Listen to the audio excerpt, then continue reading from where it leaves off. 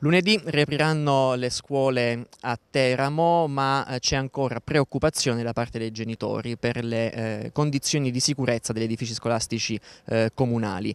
Voi genitori avete avuto un ultimo incontro, il più recente martedì, con il sindaco, ma non siete usciti soddisfatti. Perché? Perché al solito non abbiamo risposte, o perlomeno non abbiamo risposte alle domande dirette che facciamo. Anche questa volta abbiamo chiesto la documentazione delle scuole. C'è sempre stato il solito fare evasivo, non è stato esaustivo in nessuna delle risposte. Quando abbiamo avuto le schede in mano e abbiamo chiesto la differenza tra agibile ed usabile, hanno fatto un giro di parole sull'antisismico che non c'entrava assolutamente niente. E alla fine hanno ammesso che la scuola che abbiamo alle spalle, che è la San Berardo, ma ce ne sono altre a Teramo, non è solo questa, e non hanno le norme di sicurezza per cui si possono definire agibili. Sono usabili, ovvero non sono state lesionate dal sisma, ma non danno nessuna garanzia di sicurezza. Si rientrerà a scuola comunque lunedì, anche se le verifiche sismiche verranno portate avanti, secondo quanto preannunciato dal sindaco, almeno fino a dicembre. Questo per voi cosa significa? Non basta rassicurarvi?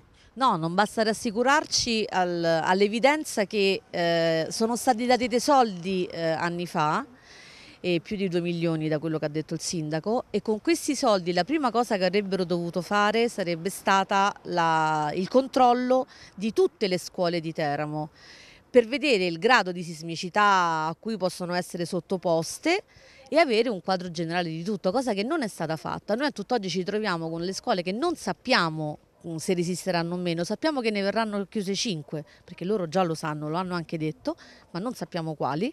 Per cui noi stiamo mandando i nostri figli così alla cieca, come dice il sindaco, nella speranza che non venga un terremoto, perché nella vita bisogna essere fatalisti, ha detto.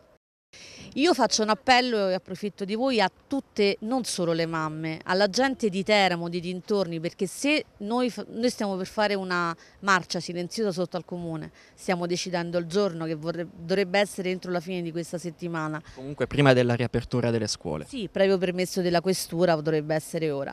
Noi preghiamo di intervenire anche se non avete bambini adesso, perché questa è una questione civile. È un senso civile che dovrebbe essere comune. È inutile piangere dopo e puntare il dito. Noi stiamo cercando di essere il primo comune che fa qualcosa prima, prevenendo quello che si spera non debba mai accadere. Però almeno qualcosa noi facciamo. Speriamo che altre persone ci raggiungano. Alcuni genitori paventano comunque di non far entrare i propri figli a scuola lunedì per l'inizio delle lezioni. Sì, qua c'è una piccola testimonianza di genitori che non vogliono far entrare i figli. Siamo coscienti, e questa è la forza anche del sindaco e di chi sta dall'altra parte, che siamo una minoranza. Per cui faremmo notizia, tra virgolette, ma non agiremo in nessun modo sul normale svolgimento delle elezioni. Noi è per questo che stiamo cercando attraverso voi e altri mezzi di comunicazione di arrivare un po' dappertutto e far capire che la situazione è vero, non siamo terremotati, ma non vogliamo diventarlo.